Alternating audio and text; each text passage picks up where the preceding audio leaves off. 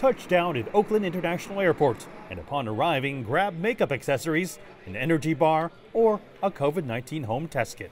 It makes so much sense, like all these other vending machines, you know. If there's a CVS one, why not for COVID protection and all that? We're very excited to be the first airport in the United States to sell COVID test kits in vending machines, because we realize that people are concerned when they're traveling that they may have been exposed while on vacation, and so we wanted to give them an option to get tested when they got home.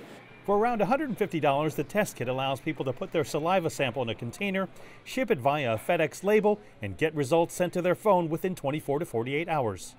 And Oakland International Airport is just the beginning. The company that makes the test kits, Wellness for Humanity, says it is close to installing vending machines in 10 other airports.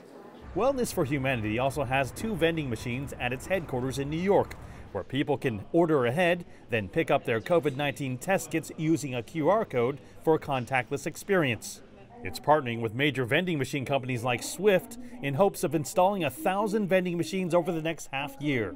We're actually looking to use the amount of vending machines that we're putting out there to be prepared for anything else that may arise in the future. And so whatever that is supplies for hurricane or whatever that is another pandemic, we're creating this powerful supply chain so we always have a quick way to answer.